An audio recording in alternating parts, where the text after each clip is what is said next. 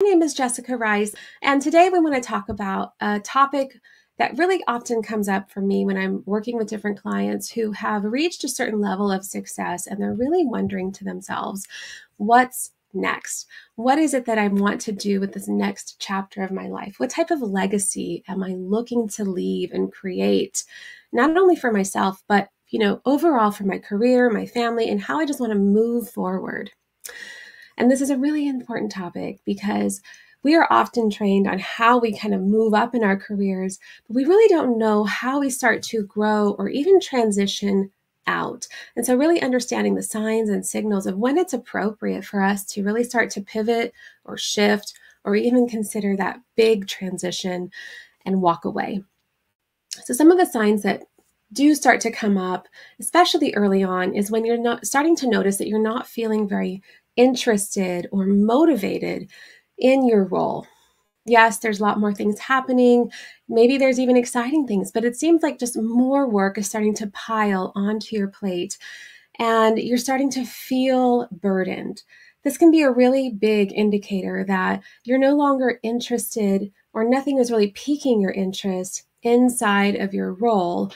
And instead of feeling motivated, you're actually feeling unmotivated and disinterested, which can lead to other problems if not taken care of early on.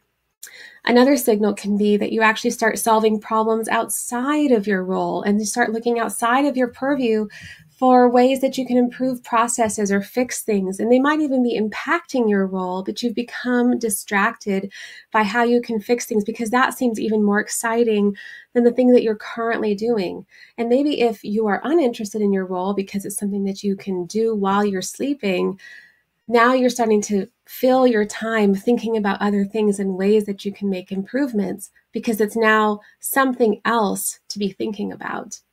The real question there, is it the right thing? Is it the thing that's going to bring true fulfillment for you?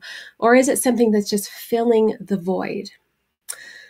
Another consideration is when you actually start to feel incredibly overwhelmed or you have brain fog and you're starting to think about what you could actually do to grow in your career, what things that you should be learning, how could you be adding to your skill sets and expertise? Are there certain programs, certifications that you should be taking on? And all of a sudden, it just starts to feel like too much. This can be a really big indicator that you might want to consider what it is that brings value to your role and how you really want to lead. Not all of us want to just have the bigger title or keep growing up the ladder. Sometimes it's really about finding meaning and purpose and even living a little bit quieter. And there's different ways that we can approach this, but oftentimes it's really important that you want to consider what that truly looks like for you before you start diving into taking on too many things and learning things that aren't going to actually lead you to the true fulfillment and happiness and joy that you're wanting to experience. Another feeling is that you're just not growing anymore. You're not growing in your role. You're not growing in your company. You just feel like you're stagnating and you're not really sure what that looks like for you. And you're not sure if you want to transition to another company or just look into where you start to retire. Do you want to just stay within your role and stay safe and happy and mediocre? Or do you want to transition out completely or find something else? All of this can lead to overwhelm and a lack of clarity, which makes you just want to crawl into your blankets and, hide.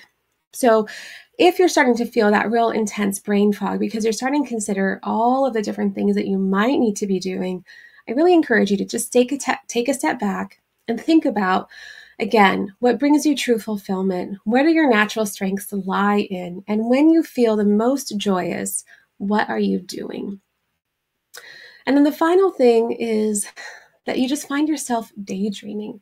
You're in this place of escapism and you're starting to imagine what it might be to live on a mountaintop with a bunch of goats and chickens and just really leave the world behind.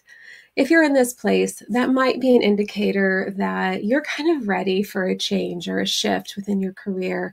And now it's really a good time to really consider, what is it that you do so well that really brings fulfillment and fills your cup every single day and energizes and sparks you to keep moving forward rather than escaping our reality, the best thing that we can actually do in that case is really truly lean in. Lean into what others tell you you do well. Lean into those little moments that bring you peace, and then really consider what it is that you truly want to do. It's so important as leaders that we start to consider what that next phase of transition looks like for us, because we've spent the first 20, 30 years of our lives working so hard for a specific career, only to find ourselves really lost and wondering, what does the next phase look like? Because it all isn't the same. There isn't a cookie cutter path for leaders. There isn't a cookie cutter path for finding fulfillment and transitioning and really elevating yourself into becoming the person that you truly aspire to be. I hope this was helpful for you today. Leave me a comment. Let me know. Did this resonate for you? Is this a place that you have found yourself being? And are you starting to consider what a transition might look like for you?